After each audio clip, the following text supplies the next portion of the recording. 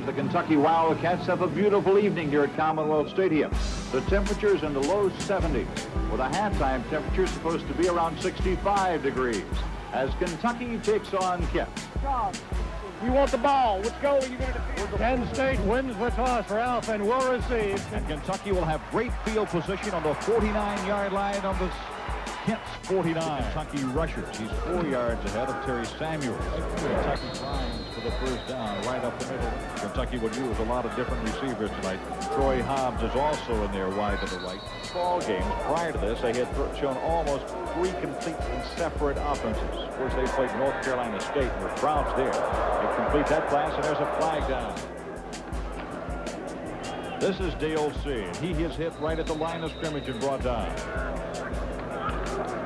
Brad Smith on the option. Collins again for short yardage as he gets up to about the 33-yard line. It's second down and 10. Right up the middle in the first 3 ball games. They throw quickly. It is complete. First down. A lot of K's on those helmets out there tonight, Biggin. Here's for the fact. This is Kennebrew.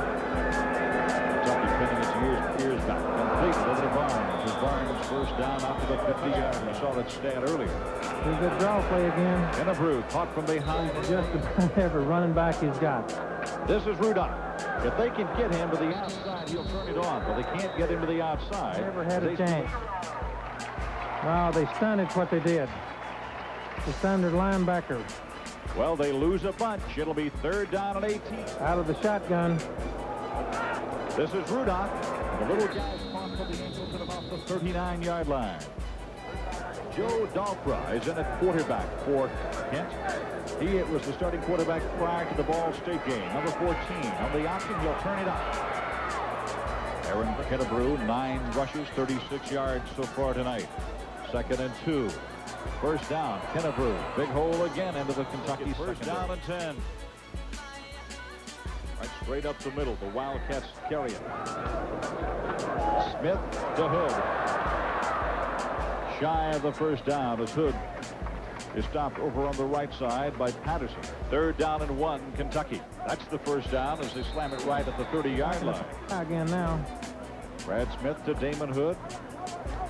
At the line of scrimmage, he meets everybody. Says hello. That is not the fastest opening play, and you got to sustain your blocks just a little bit more. Askin and company have got to sustain the blocks inside just a little longer to create a seam. Shotgun, the offensive linemen are up. The big Hood. The pass is knocked down. They got a hand on it. Big number 6. Well, that's Harris who got his hand on it here for the Golden Flashes with 7:27. First down and 10. It is complete over to Gregory in the backfield, along with Gregory, number 30. They run from the straight eye. Ball for the throw. Complete. They've got the ball up at about the 45-yard line. Right over the middle to Eric Miller. Dolpher back again. They stop it. They get the first down. Kennebrew to the 40. You know, the Mid-American Conference is really a fine small football conference. They cause a lot of these big school problems. Some of the people say, Sam, that it is a coaching conference because they don't get the front-line players, or maybe in some occasions even the second-line players. Do you buy that? Yeah, I believe that. Over the years against Southeastern Conference opponents, they're batting about 500. That says a lot for them. And these are kids that a lot of big schools really don't give an opportunity to offer them a scholarship. You got to give them a lot of credit. I asked Michigan State about this conference, Ralph, about 2 weeks ago. They don't want to talk about it now. No, they took it lightly. 45 seconds to go. Dolpher throws, lob in the end zone. Touchdown! That's Barnes. Sean Barnes beat them all, turned and brought it down. Brad Smith was beat bad. He's crawling the receivers back. All right, and the receiver, Sean Barnes, did a wonderful job of holding on. Coach Cardello there on the sideline. Taking his time to talk to his ball club. He's got a lot of teaching to do, a lot of coaching to do to make this ball club competitive in the MAC. No question about it. If you said these guys haven't been late weightlifting, he's got a lot of conditioning to do, too. because this game called Collegiate Football Division I football game is a 365-day job.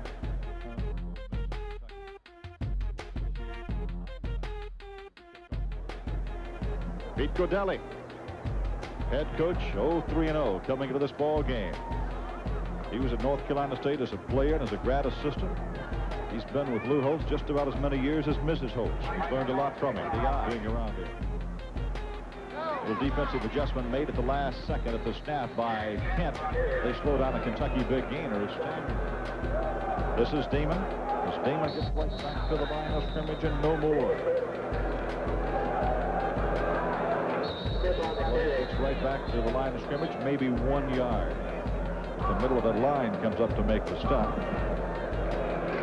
12 minutes, 40 seconds to go. On the stop is Sean Patterson, along with Agnew. Damon Hood. Hood is short yardage inside the 10.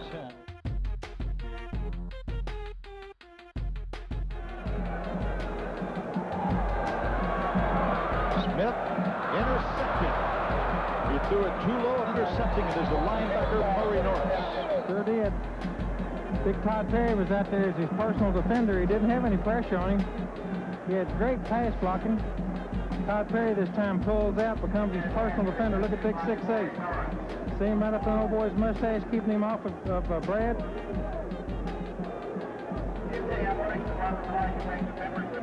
That is the 5th interception of the year for Kent. That is the first interception by Murray Norris, a man who was 2-time All-Ohio selection.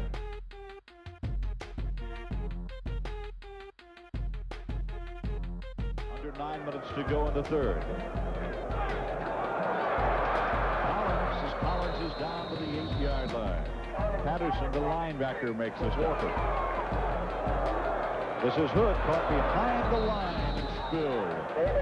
That is Haynes, the strong safety who is coming at him strong. Remember Larry Wilson used to play for the Cardinals? Yes. It was a safety blitz. He disregarded any kind of passing deal and just shot right through there. They catch him from behind. And the ball is dead with a loss of about 2 yards. Didn't see it that point. This is Damon Hood. Hood got close to the first down. Well, how quickly Kent shut off that hole. I thought it was going to be a big game. Kent's got good pursuit here. Looked like Walker was beaten on the block that time. There's a big league hit, too, on the Golden Flashes part. It's 4th and 1, and Kentucky's going to go for on it. this ball. I don't think he got it. I don't think it is either. Very close. His left guard got stuffed, Ralph. That's what happened to it. His left guard got stuffed. He run right into the left guard's feet the way I saw it. Snead gets it. There is nothing there. Absolutely nothing. Somebody, submarine, went right at the legs of the Kentucky players. And there's the measurement Kent has held. Wasn't nothing there but Big Chuck Bradley, 65 on the back of his jersey. Shaheed. Adrian Sherwood is also in there as they give it to Kennebrew. Turning the corner. Kennebrew. He gets another first down. Dalford.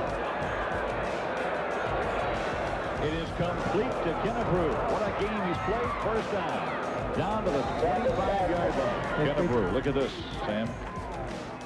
Rush for 81 yards. Has caught 24 yards. From the eye, wide receivers are on the left. This is Dalford. Again, the nice football around here. It's been a long time in coming back. That's just the Estall field. Dalford gripping himself up a bit as he rolls out, completes it to Gregory. The fullback. Stopped by wide receivers on the right side. Dalford comes left. Ball play. He's going to carry it. Now he laterals the football. Forward runs off to Haywood. Haywood is off to the races. We got a flag down. It is complete, just shy of the first down. Really roll over for Kent to get it. It's Haywood. Haywood getting good yardage, cutting right up the middle tonight. What's the name of his hometown again, Ralph? Ashtabula. One of the great cities up there. He's an Iron Man, I can tell you that. Booth Williams putting the pressure, but the pass is completed to Gregory. Arrival out of the stadium. It is complete. Again, it's Gregory, and he gets out to about the 30 North Carolina game last year down in Chapel Hill. Dolpha throws. It is complete. First down. Now that is really playing under pressure as he throws over to Gucciardo. Again, Maggard giving to Collins. There's nothing there. First down and 10 now. Mark Eskin, 5 gold stars. I give it to him. And Kent got it in the air. Asbeck, number 58. Looks like his left knee they're working on. We'll look at it again. On the backside. You'll see the ball pop up. And that is Asbeck who got it. And Asbeck was injured. Well, I hate the knee injury. I hope it's just a spring. The Wildcats entered the game as the heavy favorite against the Mid-American Conference foe. And the Wildcats always seem to play well in night games at home. As a matter of fact, they have won 10 in a row under the Commonwealth Whites. The night started off well on their first drive. Fairdale's Craig Walker scores from 1 yard out. And then on their second drive, the Cats go up 14-0. Brad Smith connects with Neil Clark, and Clark turns it into a 38-yard touchdown play.